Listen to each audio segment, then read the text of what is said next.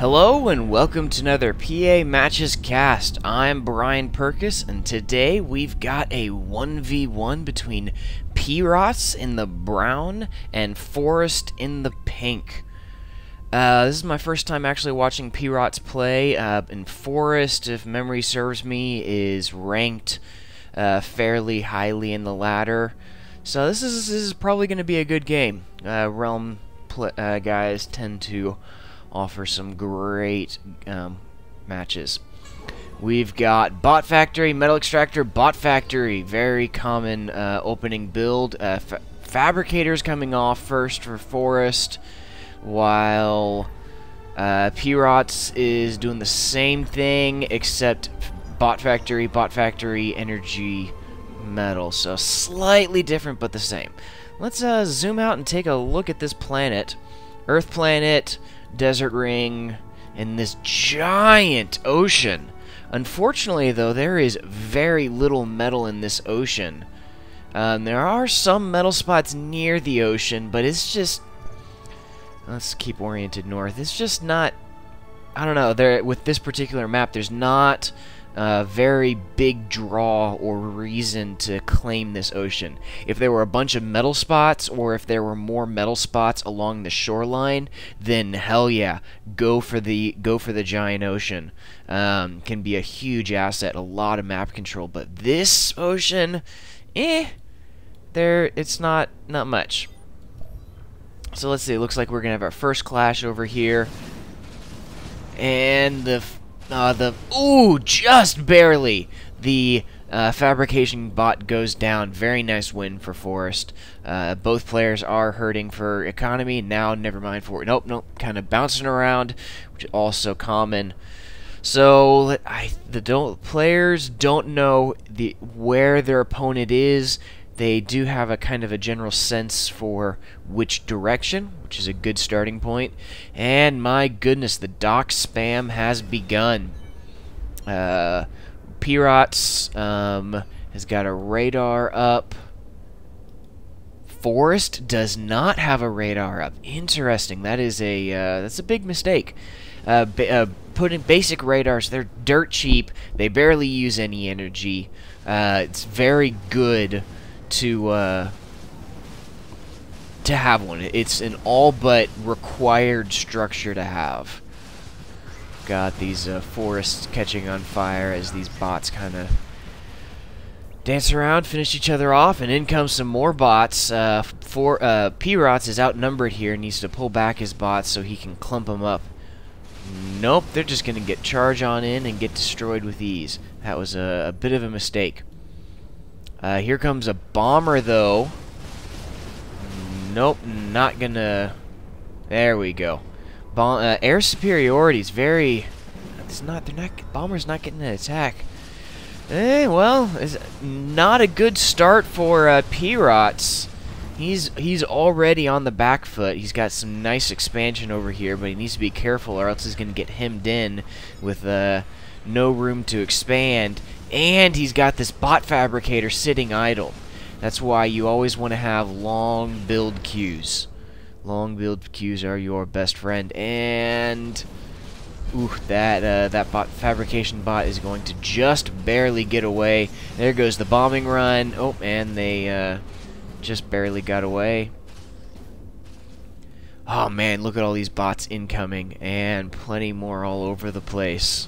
Let's take a look at the total unit count. Holy cow, look at that. Foerest has a far superior factory count. Well, pRotz is catching up, but he is way behind, and look at that unit count difference. That's pretty big.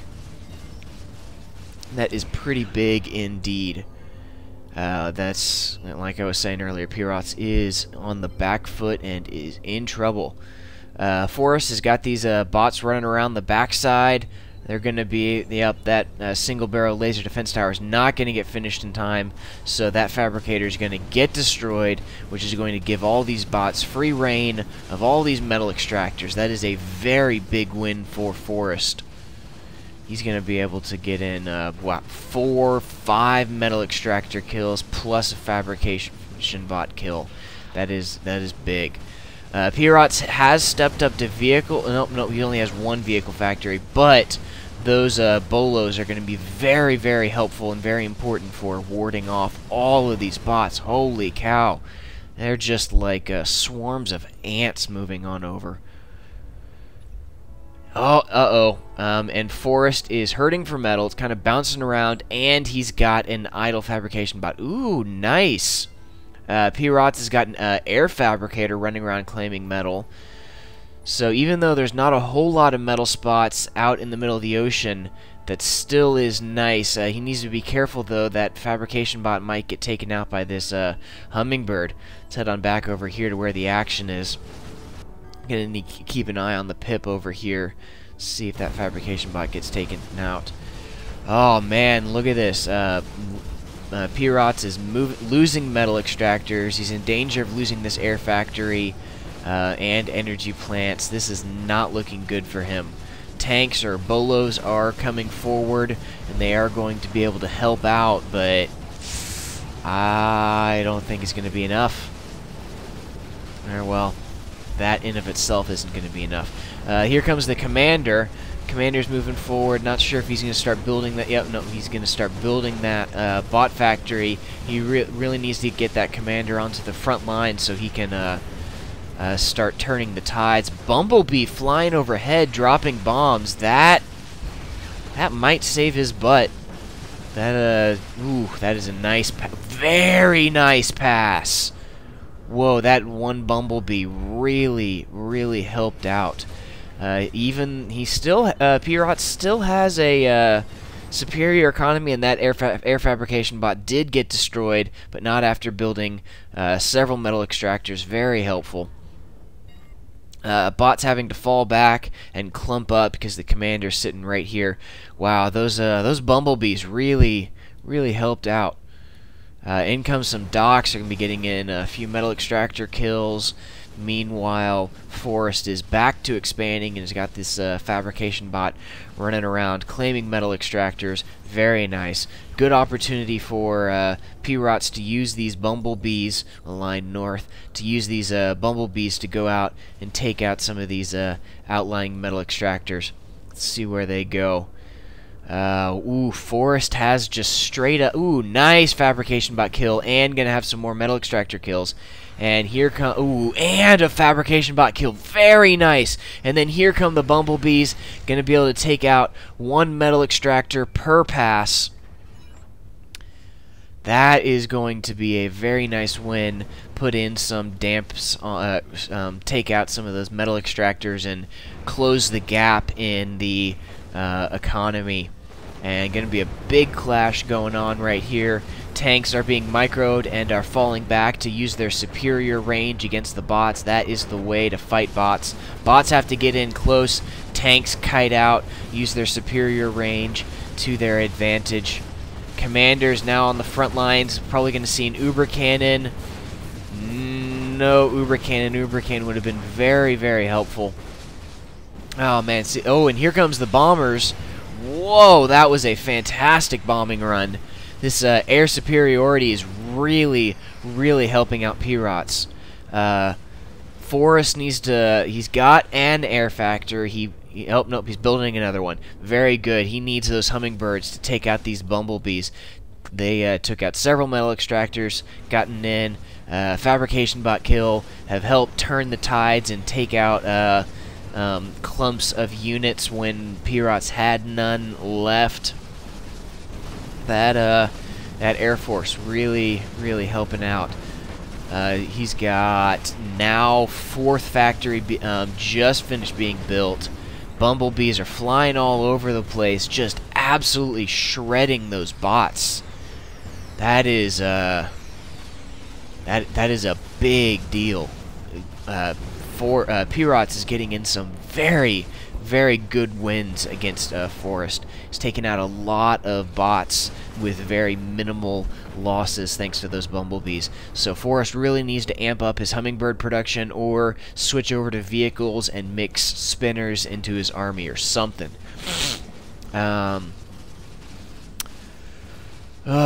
But at the same time, pRotz does need to turn it around and go on the offense. Ooh, lost a metal extractor. And gonna lose another. pRotz really needs to turn around and go on the offense, or else he's only going to be defending and he'll be losing bits and pieces of his base. And you can't win by being entirely defensive. Very nice distraction. Ooh, and some nice micro. pRotz, wow. pRotz, even though he's outnumbered, he is using his units very effectively and is destroying more than he's using. That is going to be key. And foerest still does not have a radar. That is a big mistake, because see, look at this. pRotz does have radar, so he can see where the attacks are coming from and about what size they are, so he can mount a defense accordingly. This is why you always build a radar. It's also often a good idea to build a forward radar. A very common strategy is to send a fabricator forward, build a radar, say, like right here, with maybe some laser defense towers, and then build a bunch of factories. Proxy bases are awesome. They allow for faster attacks with less gaps in between because of the decreased travel time. Got some more bombing passes. Oh, man, that is brutal going on right there. Some incredible bombing passes. And those bots finally take out that hummingbird. In come more, though. Never-ending stream of docks. At this point, though, foerest... Oh, nope, he is. He's one step ahead of me. He is stepping up to vehicles. That is critical for mid to late game. Bots are brutal for early game. They just don't hold up late game. They are cheap, but they, what is it? It's something like a 2 to 3. The tanks are build slower, so they're not as good for early game, but they're more combat effective. So mid game, you gotta switch over from bot factories over to vehicle factories and use the bots for hit and run and quick defense and distraction. If pRotz has his main tank army coming this way, he can send a bot army this way first to get foerest to defend, and then have the tank army come in. And got a bit of a clash going on over here. Tanks are just really outclassing those bots, and ooh, lost the bumblebees because they didn't have an attack order, and then in came hummingbirds. Some docks hanging out, but I don't think they're gonna. Yep, nope, down they go. Decent sized tank force over here that I don't think foerest is aware of. He still does not have a radar, so he's not aware of this decent sized tank force that could destroy all of these units right here. Get in metal extractor kills, fabricator kills. Just gotta have a radar. Gotta have a radar. And here they go. They are moving forward.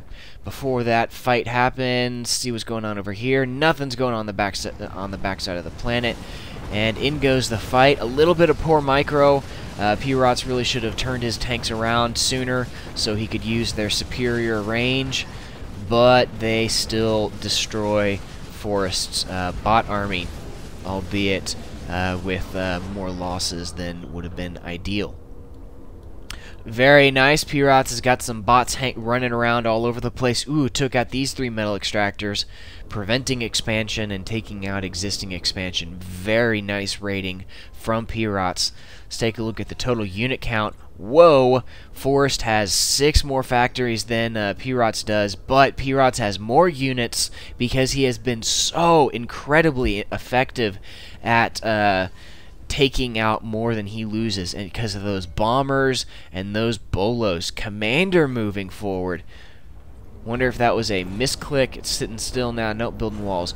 Wonder if that's a misclick or if he's just trying to build forward bases. Looks like he's just trying to build forward bases because there's that vehicle factory queued up. Very nice raid coming on over here. Gonna get in 3 metal extractor kills. Let's take a look at the economy. Both players are hurting. pRotz really needs to get his energy under control, especially since he has got those bombers that are such a big deal. No, well, he doesn't have much of an air force anymore.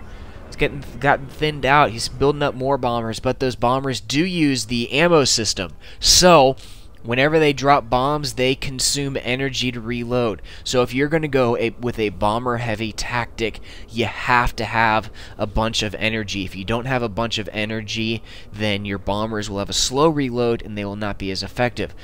Forest bots are moving. Nope, they are just clumping up. At this point, direct confrontations haven't been working. Foerest has got to go for the flank attack, which looks like that's what he's doing. He's got these bots heading around this way, so they're probably going to swing on in over here, take out these metal extractors, and then hit the backside of the base where pRotz is most vulnerable. But at the same time, Forest tank army of Bolos is moving forward, and Forest does not have much to defend against pRotz attack. This is a quite lethal clump of Bolos, and Forest only has bots. It's just not much. So we're probably going to have a little bit of a base trade, I'd say. See where these guys go. Oh, except... Nope, not in radar range yet. They're going to pop in on radar, except pRotz is having energy issues, so that radar is going up and down, up and down. One of the other reasons why having a positive energy is so important. Let's turn off the mirroring so we can keep an eye on these two fights. These large clump of bots take out that small army, take out the fabrication bot and the metal extractors. Oh, they can't stop so early. They can't stop short. Both armies have stopped short. They need to move forward. There we go. Forest army has split up into threes, with one of them sitting idle, and he really needs to move forward. This is a very, very nice attack from Forest, taking out a bunch of factories. This is quite the crippling move, but at the same time, this might be the end for Forest, as his commander is dipping low in health, and this is going to be the end. Is not going to be able to finish it off. Oh my goodness, that was close! Forest's Doc's army got there just in time. My goodness. But his commander is now down to 7% health. That could probably be destroyed with maybe 3 bombers or something like that. And let's turn mirroring back on. Zoom out a little bit. This the bot forest was destroyed, not after taking heavy losses. Let's take a look at the total factory count. Yeah, pRotz is even further behind. He does still have a superior unit count, but his factory count is low, so if he's not careful, Forest does have a superior economy. Oh, but there goes the bombing pass and the snipe. Well played, pRotz. That was a fantastic match. Well played by both players. Just goes to show the importance of a bunch of different things. In particular, Air Force. Use bombers effectively, and it can turn the tides. If your opponent is using bombers, you have to have spinners or hummingbirds. Air superiority can be deadly. If your commander is low on health, or if your opponent's commander is low on health, go for the bomber snipe. It's just a no-brainer. The bomber snipe is a very effective strategy, and if your opponent is low on health, that commander can be destroyed easily. If your commander is low on health, repair it and or build a anti-air net, especially if you know your opponent has a lot of bombers. Build missile defense towers, hummingbirds, something. Protect that commander. If you have access to an ocean, put it in the deep water. Actually, no, never mind. They changed that. The deep water, the commander can still be hit by bombs.